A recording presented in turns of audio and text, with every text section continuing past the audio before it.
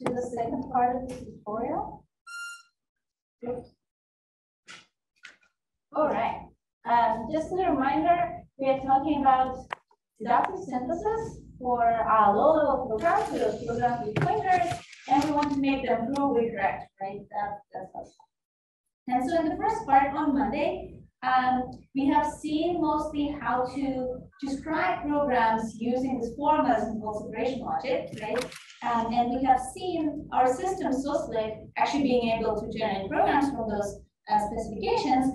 But today we will look a little bit more under the hood of the system, right? And see how this deductive synthesis actually helps us generate these programs, right? As a reminder, the main idea behind deductive synthesis is that we will, to find the program, we will look for the proof, right? Or in other words, we will use the specification to guide the search for the program, right?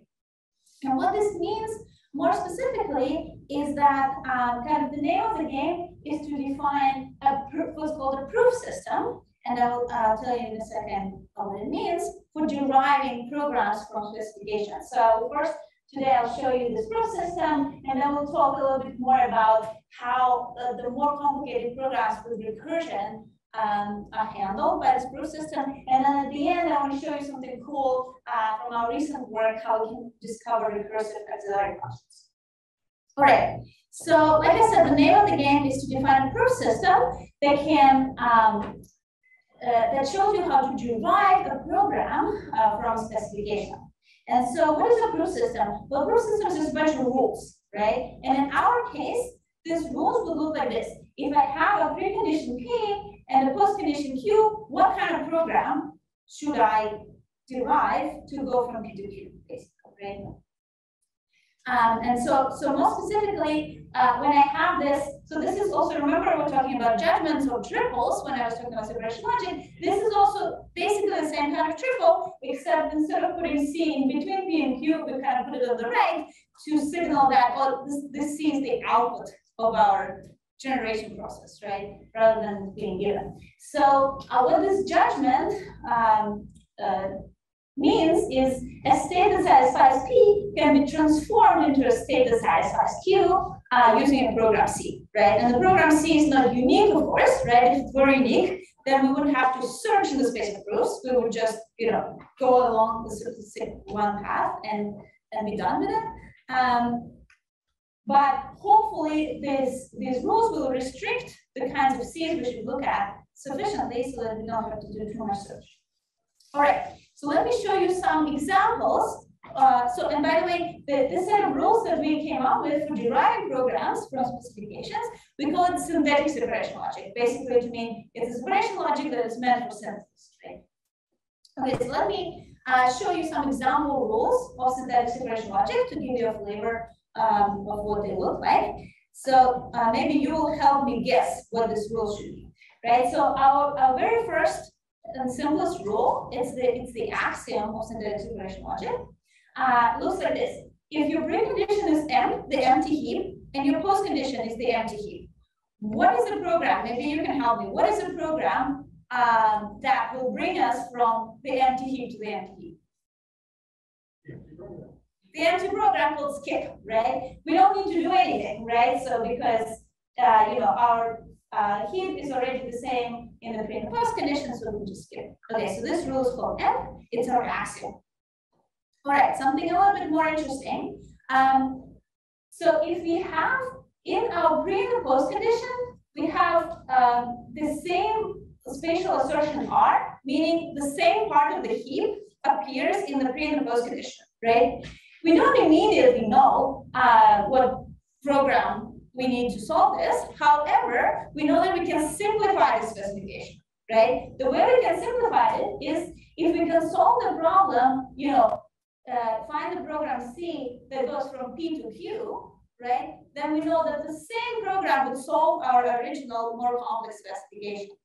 And so this is a little bit subtle, right? Because how do you know that the program C doesn't change anything that R is talking about, right? So if it did, then it could solve the specification on top, but not on the bottom. However, because you're in separation logic, C is only allowed to touch the part of the heap that P is talking about, right?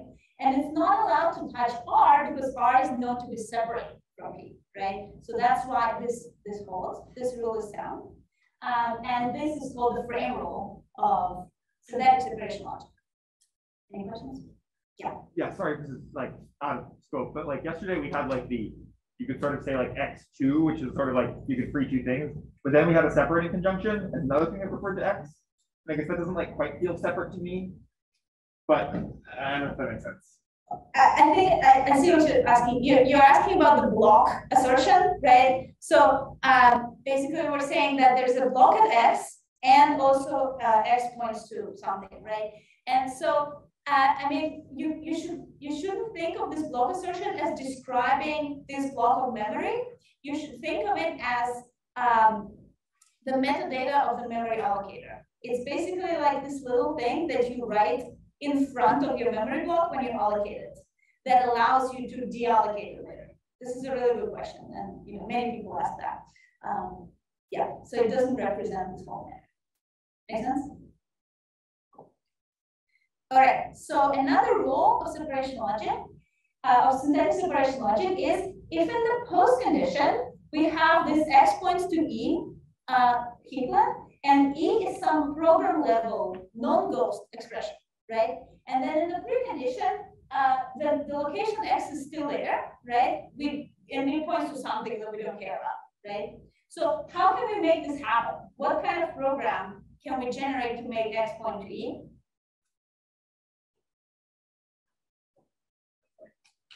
Assignment or write, right? So we can write E to S, right? But then of course we still need to go from P to Q also, right? So we will follow that up with some other program C.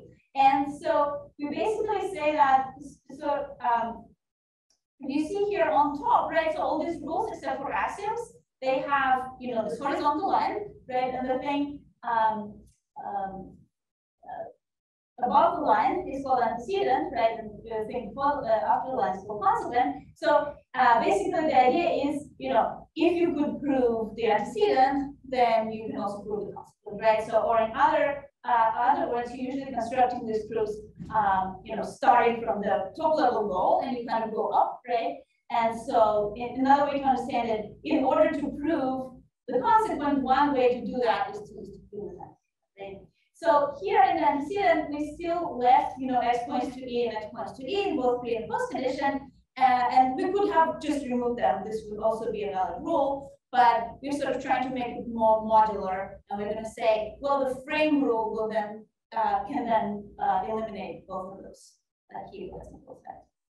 So this is called the write rule, and then the final basic rule of SSL is the read rule. So the read rule says if in the precondition we have a points to heaplet that points to a ghost variable, right? Ghost variable A.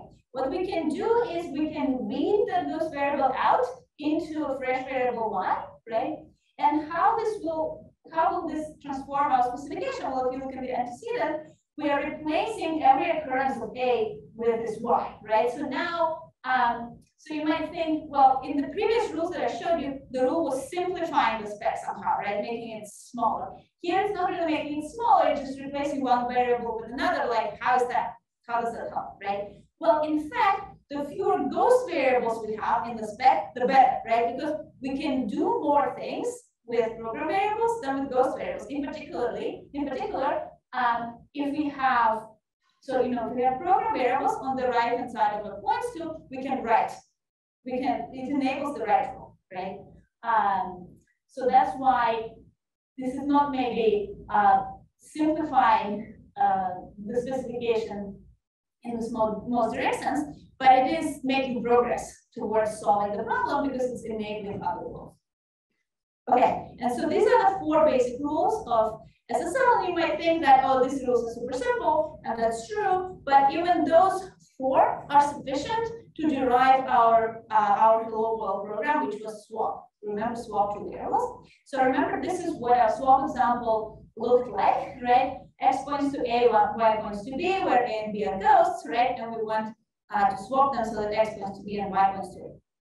Well, Of the 4 rules that I showed you now, which one would you say applies here? Remember, it was M, frame, read, and write. Does M apply? Not at all, because our heap is not.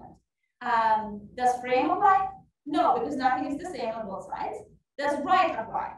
No. So this is more interestingly, write does not apply because everything in the post condition is X points to some ghost, right? So we cannot write B into S, for example, because B is not something that's in our program yet. It's a ghost variable. So the only one that applies is read, right? So for example, we can read from X, and this will change our specification in this way. Now X points to A1, which is a program variable. We can read from Y as well. And so now both X and Y point to some program variables. So because of that, we can now apply write, because in the post condition, they also both point to the program variables, right? So we can apply write to this heaplet, and this will make the heaplets in the pre and post condition the same, right? So now we can apply frame to these 2 heaplets that became the same. And we can do the same with Y. So apply write first, and then frame. And so now we are in a situation where we have M to M, where we can apply our axiom.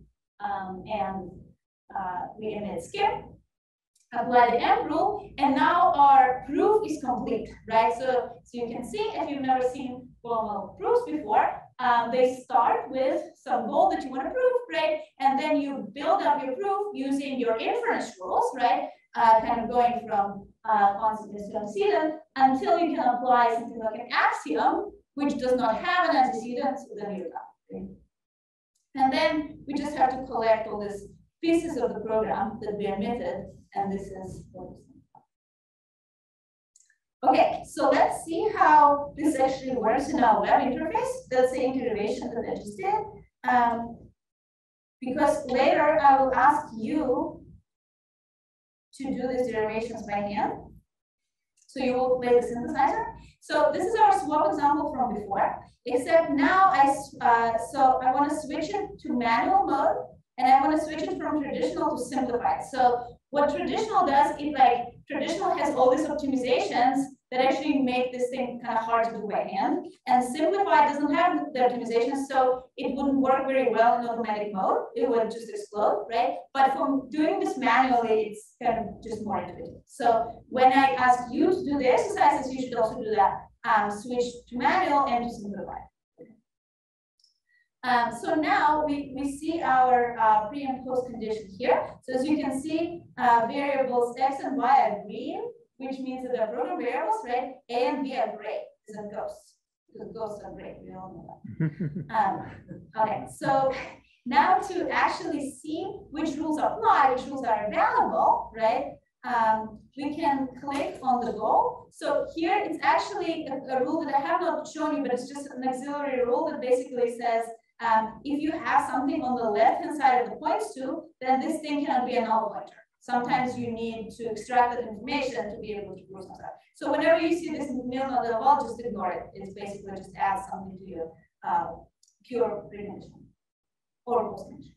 Okay, so now the only thing that was applicable from here was read from X, right? So, and you might ask, why didn't I allow reading both from either from X or from Y? So this is basically one of the very important optimizations that our proof search has, which is some of the rules are so-called invertible, which means if you apply this rule, it cannot be worse than not applying it. And then that allows you to apply this rule eagerly. So with read, for example, right, you can always read from this variable, nothing will get worse from that, right? You will not disable any future rule applications. If you didn't need those reads, you can just clear them out later, right? Just remove the reads of variables that are not used. Okay? So that's why there's only one choice here, and then the other read is also the only choice that you have. But at this point, you will have, well, actually also one choice. So at this point, again, so we're only offering one of the rights because the system knows that it doesn't matter which one to do, and so it only offers one. But so at this point, we have written into X, right? So now X stores P1 in both pre and post condition, right? So at this point, we can either frame out the X, right? These two are the same, or we can write into Y. That's also a valid option, right? And so here you can pick whichever one. So for example, if I pick the frame, then I can do the other right, and then I can do the other frame, and then everything turns green because we finished the derivation. And so this is a correct program. I could, in this case, I could also pick the other branch. This would also succeed, right? Because I could first do both of the writes and then do both of the frames. You know, nothing bad will happen. So this will also turn green. Okay, this is how you can explore these derivations. And basically, the way SuSLik works is, you know, it explores those derivations automatically, right? It does some kind of best first search where it assigns some cost to those goals depending on how complex it thinks they are to prove, and it has like a big work queue and picks goals and tries to solve. Okay? Nothing really fancy like that. Plus, it has a lot of these optimizations that say, you know, these two you shouldn't try at the same time, or like these are invertible, and so you don't have to backtrack, right? Okay, so apart from these 4 rules that are very basic, right, and just let you read and write from things, we need a couple more rules to do other operations. So for example, if we want to deal with dynamic memory, we need rules for freeing and allocating this memory.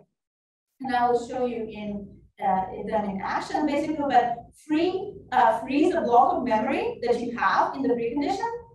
Alloc allocates a memory block if you need one in the post condition. It wouldn't just do it willy-nilly out of nowhere, right? So that you avoid programs like, oh, let's allocate something and free again. That's, you know, then when you have, remember inductive predicates like lists and stuff, right? So you need to be able to unfold definitions of those predicates. And so this is done with rules open and close. Open unfolds the definition in the precondition and close in the post condition. And then you also need rules to deal with existentials. Remember, well, I'll show you an example to see what these existentials are and why they're hard to deal with. But basically, the idea is if in the post condition you say, I need some value that satisfies some property, the synthesizer has to decide, well, which value is it, right? And it's not always that any value would do, right? Because it needs to satisfy some property, and the synthesizer is difficult. Right? And you have some rules for that. Okay, so just to demo all these different rules on a very simple example, right? So let me introduce this example of a bank account. So this is not an inductive predicate. This predicate only has one case, right? And it doesn't have a recursive definition. So we're just saying that the bank account at location X with a balance val, right, is a memory block of size 1, which simply has X points to val. It's just a reference to the val value, basically, right?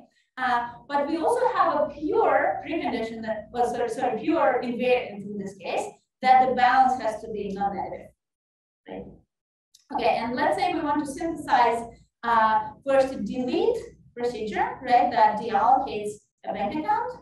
And then we also want to synthesize a create that creates a new bank account with balance 0, right? So let me show you how to do those two, and then I'll let you do another operation on bank accounts, okay?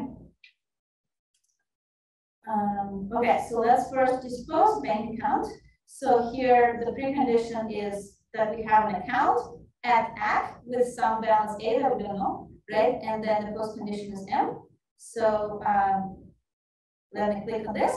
The only thing that SuSLik allows you to do here is open. Open means unfold the definition in the precondition, right? So then instead of this account predicate, we get its definition. We know that now we have a block at F, right? And it stores A. And we also learn that this A is non-negative. Not super important here, but it might be important at some other.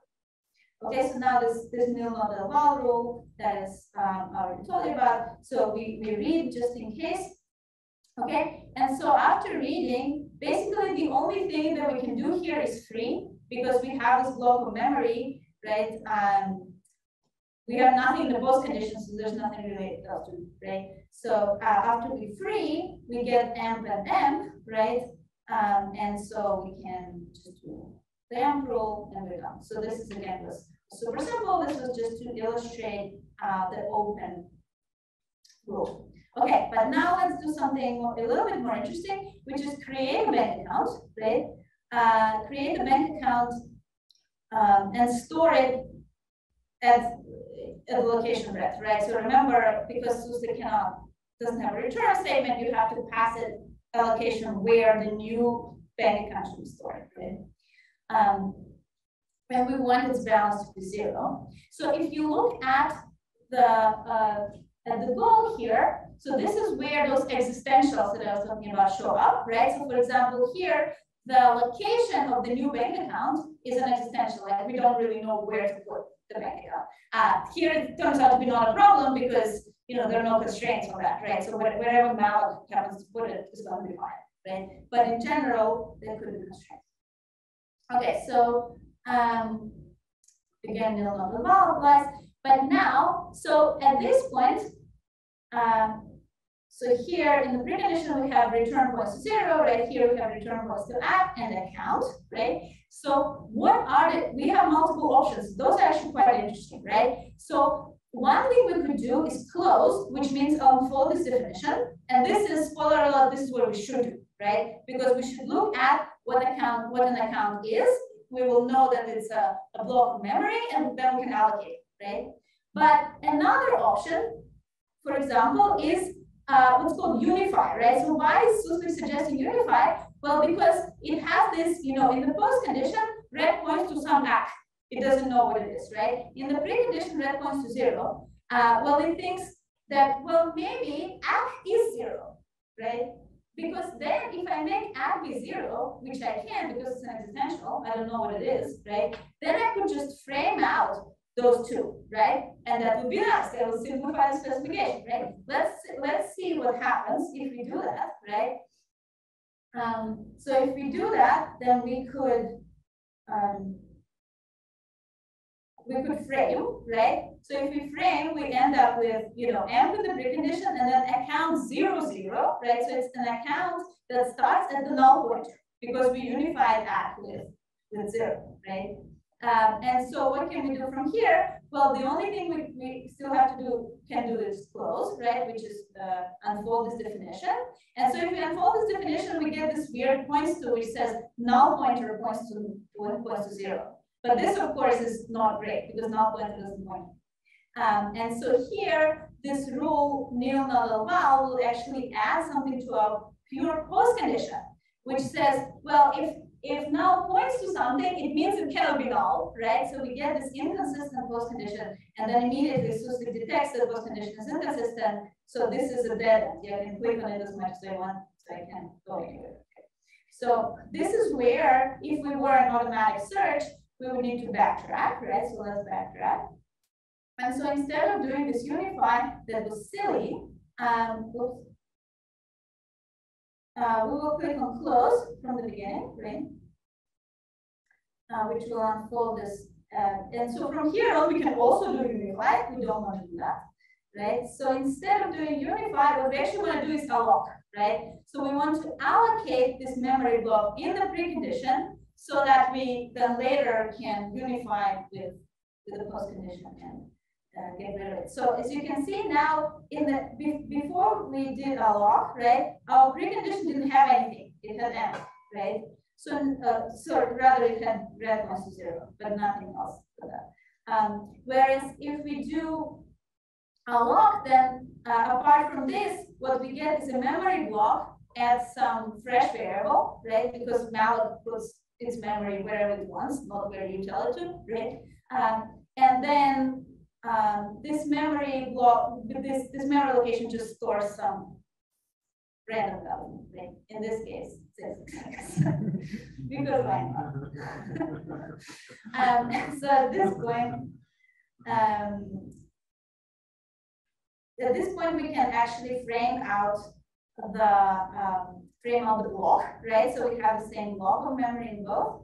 And so once we frame out the block, we can write, right? Because we want the red to point to Act1, whereas in the precondition it's 0, so we can write into it, then we can frame it out. And finally, we can write into Act, right? Because we want Act1 to be 0, whereas our Act1 is this random value.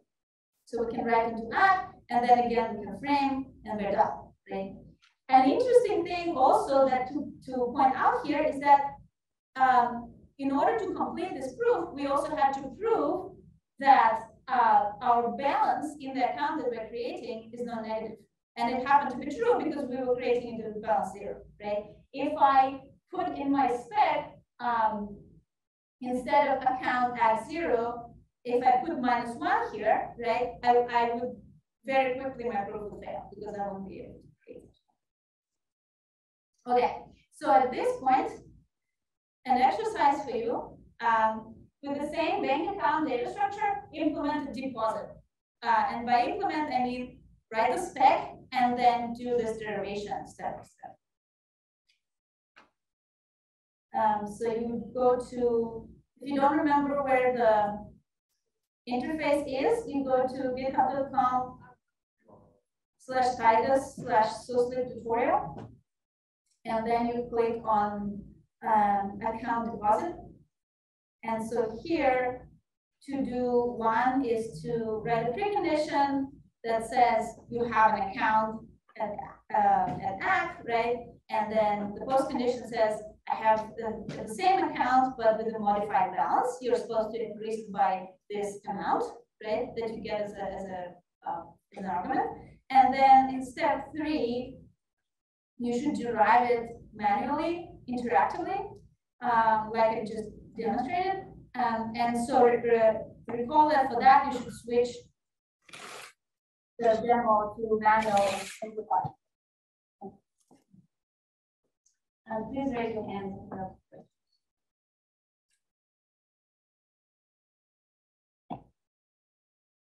Cyclic proofs are sort of more flexible in that they allow you to not posit induction hypothesis a priori, but to find one somewhere inside your derivation. And we will see in a minute how this will actually allow us to do fancier things, for example, generate recursive auxiliaries. In this case, we are not doing anything fancy. We're still generating a single self-recursive program because we are using the root of our derivation anyway as the companion, right? So if we were doing regular proof by induction, we would generate inductive hypothesis from that root anyway, right? So this is how they are connected. So basically, in the context of synthesis, forming a backlink in your derivation is what it does in terms of synthesizing your program. It synthesizes the recursive call, right? But I kind of pen-baited a little bit, but kind of the interesting part though is what should be the arguments to this recursive call, right? Because here I said, oh, these two both look similar, but what does similar mean, right? They're not the same. If you see, if you notice, this one is X as the argument to the list, and that one is Y as the argument to the list, right? And so intuitively, what that would mean is, well, I probably should co-dispose with Y, right? Because I'm using Y instead of X in the predicate, right? But how do we automate and formalize this reasoning of like how to come up with these arguments, right? And so in SuSLik, this is done with this process called call abduction. So what call abduction is basically when we see a goal like this, which we think we should try to backlink to something, but we are not, but it's not exactly the same yet, right? We are entering this special mode of proof generation that is called call abduction, in which our goal has a different shape. We are basically saying we are currently in the state list of Y. We are trying to make the call to dispose with some existential X prime, which we don't know what it is, right? In order to do that, we need to arrive at the state list of X prime. Once we do the call, we will get M back, you know, and from that state, we will have to still go to the final state that we want, which in this case is M. So the second part of this complicated goal is trivial in this case, right? But the first part is not as trivial because we have to somehow go from list of Y to list of X prime, right? And so we treat this goal as like a normal synthesis goal, basically, right? So as if this X prime were a post condition, right? And so to solve this goal, we can just do unify, which is something that solves the existential by making it equal to something that we have in the precondition, right? So now if we unify x prime with y, that's how we learn that this supposed to be equal with y, right? And so now we can use frame on that first tableau, we get m to m. So now we are done with pole abduction. When you're done with pole abduction, you use the pole rule to like exit the pole abduction mode, right? And so now you basically just have whatever is happening after the pole, which in this case is m to m, which we can just apply the language. Okay. So yeah, I wanted to show you that this same derivation in the web interface, but I think in the interest of time, I will skip this demo, and I will also skip this exercise. So in this exercise, I wanted to ask you to derive that says single to double linked list in place that we have done on Monday automatically. So this would be your homework. This is a harder exercise. If you want to practice more, you can do this at home. And instead, in the interest of time, I will move to this very last thing, this cool thing that I wanted to show you, which is how we can use cyclic proofs to derive recursive auxiliaries. Okay, so now, sort of a similar problem to our single to double linked list, except a little bit more complicated. We have a binary tree, and we want to convert it to a double linked list to flatten it, but in place, right? And this is actually, can be done in place because you can see that the node of a binary tree, it has the same shape as the node of a double linked list, right? They both have a payload and 2 pointers. So we just want to like traverse this tree and switch the pointers around and get the double linked list out, right? So and so this is fairly straightforward to specify in SuSLik, right? So you can say I have a tree at pointer x with elements s, right? And in the end, I have a double linked list at the same pointer x. The back pointer doesn't matter, and the set of elements is the same. Right? And in fact, this task is, you might be surprised because it looks just like this other task that we've just done, right? But in fact, it's quite a bit more challenging. And in fact, if you give this, this kind of task to a whole bunch of other deductive synthesizers, including the first version of SuSLik from 2019, they won't be able to solve this task, right? So what's up with that? Why is this task more complicated? And it turns out that solving this task requires discovering recursive auxiliaries. So let me give you an illustration for why this is happening. So let's say we are now synthesizing this flatten, right? And now I replace separation logic formulas with pictures just so that it's easier to follow. A triangle is a tree, and the whatever rectangle, long rectangle is a double linked list. Right? So what our synthesizer could do with this problem, right, is, well, it could open the tree, right? And so if the tree is empty, then this is a trivial problem. But so let's focus on the case where the tree is not empty, right? But the tree is not empty, it means it has a root, x, and it has the left and the right subtree, right? So now, the tool can very easily make a recursive call on the left subtree, right? This will look like this. The tree turns into a list. Then we can make a call on the right subtree. The right subtree turns into a list. But now we're stuck. Why we're stuck is because in the precondition, we have 2 lists. In the postcondition, we have 1 list, which means we need to somehow merge 2 lists into 1, right? So we kind of need something like an append procedure, right? But this by itself is a recursive function. We cannot just do it without extra recursion over one, right? And that's why these other tools that are only able to generate self-recursive functions get stuck, right? However, with cyclic proofs, we can actually solve this. So how would we solve this? So let's say we start exactly the same way as I just showed you, a tool would start, and we arrive at this goal, which I said that the original SuSLik or these other tools would not be able to solve, this intermediate goal. And let's give this goal a name, just for future reference. Let's call it G. Okay. So how would SuSLik proceed to solve G? Well, I mean, you can proceed just like it normally would. So for example, we have two lists here. Why don't we open one of them? Let's say we open list L, right? And so if we open list L, now we have the head of list L, and then the tail of list L, and let's say that's pointed to by pointer N, right? And now we see that this goal kind of looks familiar, right? So this goal also has two input lists and one output list, right? And some element hanging in there, right? And it looks just like the goal G from before, except that one of these input lists is smaller, right? Because this N is the tail of the original list L, right? And so because of that, we can actually use cyclic proofs to link back to, but this time we are not linking back to the root of the derivation, but we are linking back to an intermediate goal G, right? So what does it mean? So remember, when we're linking back to the root, this generates a recursive call, right? So here, this is not a recursive call to flatten.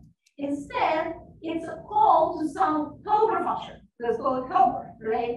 Whose arguments are all of these variables that we have now in scope, okay, in the spec. And so we don't know what this helper function does, except that we do know because its spec is G, right? So we know that helper basically takes into lists L and R and takes an element, and then it concatenates them all together, right? And so when we're calling helper and RL, what this will do, right? It will put, all these three together in a single list. Okay. And so after the call to helper, hence we have this state, right? And then this goal is very simple to solve because we have one list in the precondition, one list in the post condition. We just have to close that other list. And so now everything is solved, right? But we have a very weird program. So we have this program flatten that calls some helper that does not exist, right? However, we know what this helper is, right? Helper is a function whose spec is the goal G and whose body, hence, is the code that we generated from G, right? So let's take all the code that we generated from G and then we factor it out into this helper function, right? And now we have this helper function that has a body, it is recursive, right? And we have a spec for it too, right? Because that's G. And so now we're done. So now we have synthesized this tree flattening thing with two recursive procedures, right? Flatten and helper, for which we also have the specs. So this is another instantiation of this deductive synthesis idea where you look at the spec to help you find the program, right? So here, instead of looking for all possible recursive procedures with all possible specifications that you have, right? Instead, we were just like going down derivation and we saw like, oh, if only you could have this procedure, we could complete the proof, right? And then we just abused this procedure basically. I just wanted to show you that this actually works. Obviously, I need to put it in traditional, auto, and run. So this takes a little longer.